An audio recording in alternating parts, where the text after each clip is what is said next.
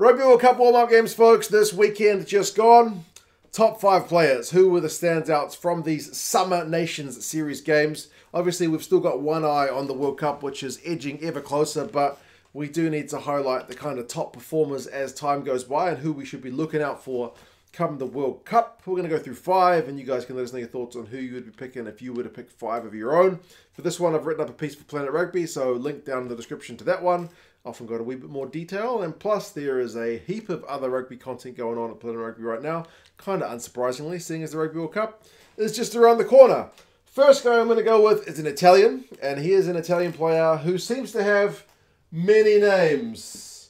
I know him as Ange Capuzzo, but I've also heard him called Capuzzo. And this weekend, what did the commentator call him? Capuzio. So his name seems to get a lot of different treatments, but whatever his name is, the Italian fullback had a pretty good game. Now, the Romanians had a red card early against the Italians, and they've not looked very good thus far. The Romanians, they got a hiding by Georgia.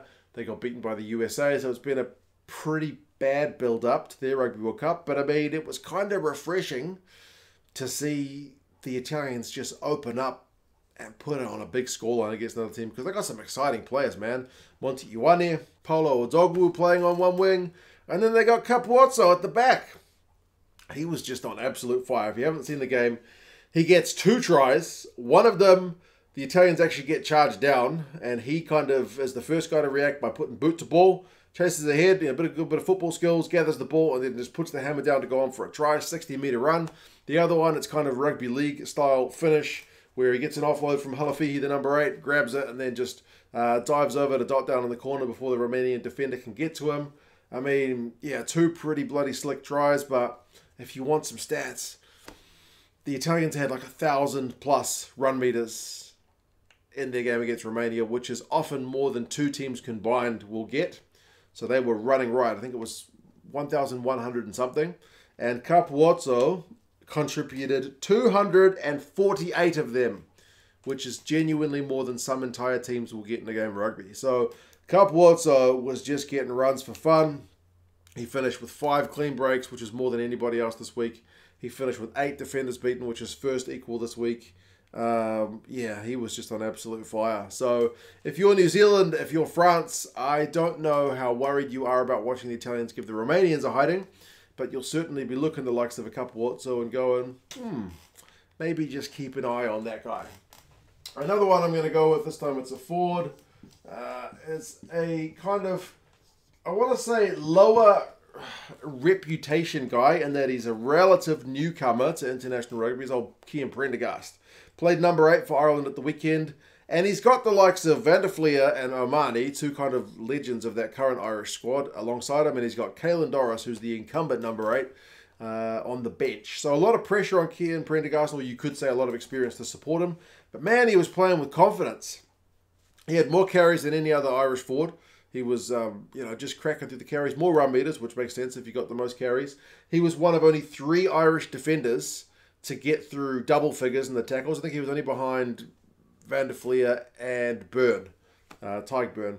But, he was just, playing real rough and tumble. I mean, the main things that I liked is actually not necessarily, like, because he wasn't getting any kind of huge clean breaks or anything, but just doing his core role. Like, England kick Ireland the ball. That's part of England's strategy, to get the ball forward. And when Mac Hansen takes it, they contest. England want to win the ball back at the breakdown, or at least get a penalty. But who's there securing the ball for them as Mac Hansen is trying to place the ball? So, so the Irish can keep playing the next phase. Kian Prendergast is the man that Ben Earl can't move. Later on, when that leads to a try. That leads to a Bundy Arkeys try. Ireland are able to secure that ball and then essentially attack on the counter from that kick. Later on, Ireland are hammering the English line. Mauro Toje, one of the best kind of pilferers in the business, he's trying to get over the ball. Kian Prendergast in his way. Like, he's just a really hard man to move.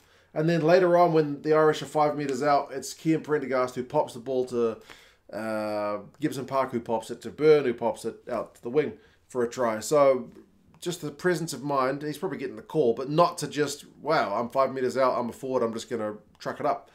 You know, just a good bit of quick hands to keep the ball moving. So smart decision making, mature, and yeah, really, really busy. Big tackles, big carries, big work at the breakdown.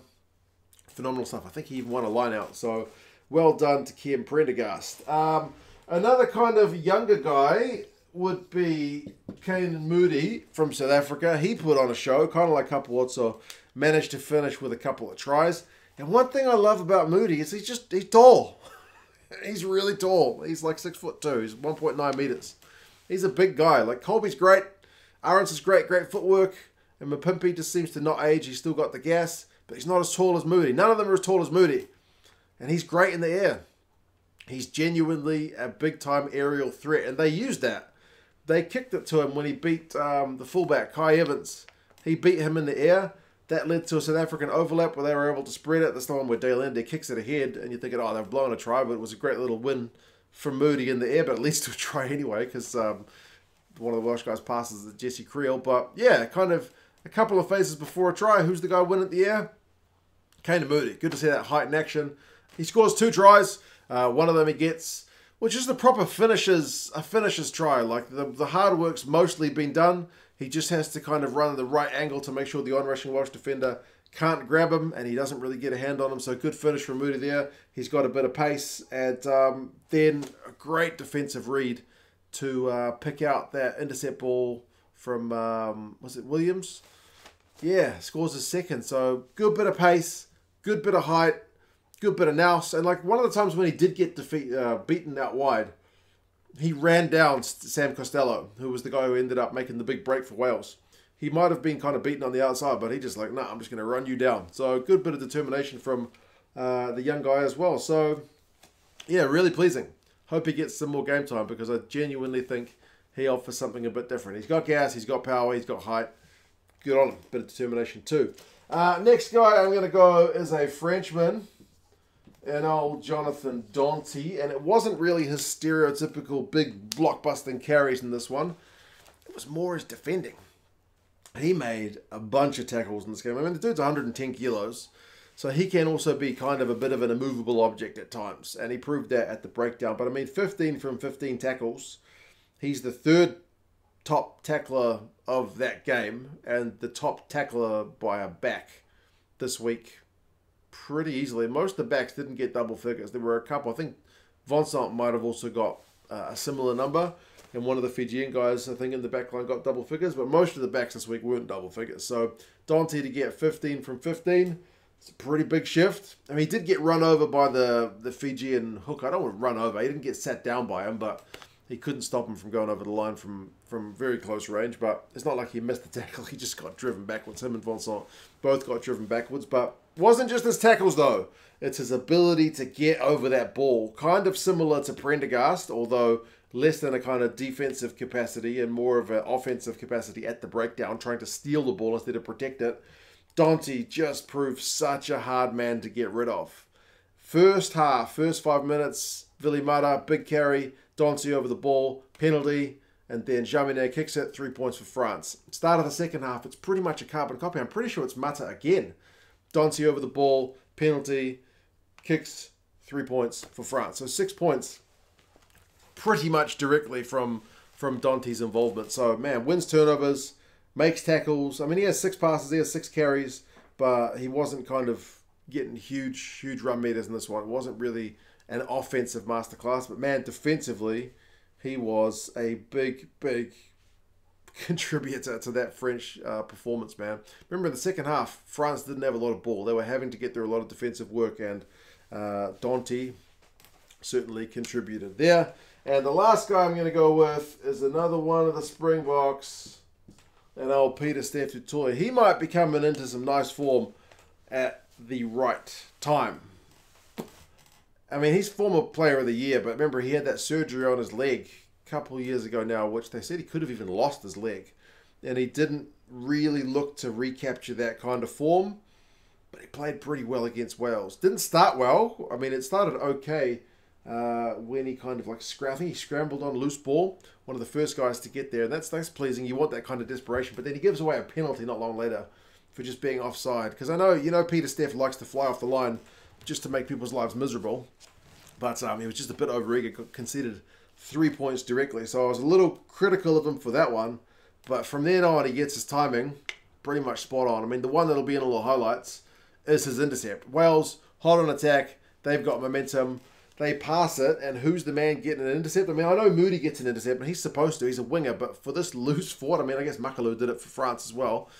To just pounce on that ball, great defensive read. Great ball to Creel. Creel does well to hold off the Welsh tacklers to go over for the try. And he gets a try of his own. He could have had two. He gets held up once, but for his first one, I mean, Achias Neyman's behind him, just shoving him. But a good bit of power for him to go over in a kind of less sexy than the intercept try for Creel one. But they all count for the same amount of points, man. So a good loose forwards try, a bit of power. He's South Africa's top tackler. He makes 12 from 13. He's the top Springbok forward for carries with 14 carries. He makes 41 metres. Yeah, if you wanted Peter Steff to have a big shift going into the World Cup, get himself some form, I think this was certainly one of those efforts. So yeah, there's the top five. I mean, I mentioned Jesse Creel. He also had a pretty bloody good game. Some of the other French performers stood out as well. Big Antonio scored a great try for France. Some of the Fijian guys, Randra, scored a pretty good try for them as well. I could go on for days. Some of the Irish guys certainly put their hands up too.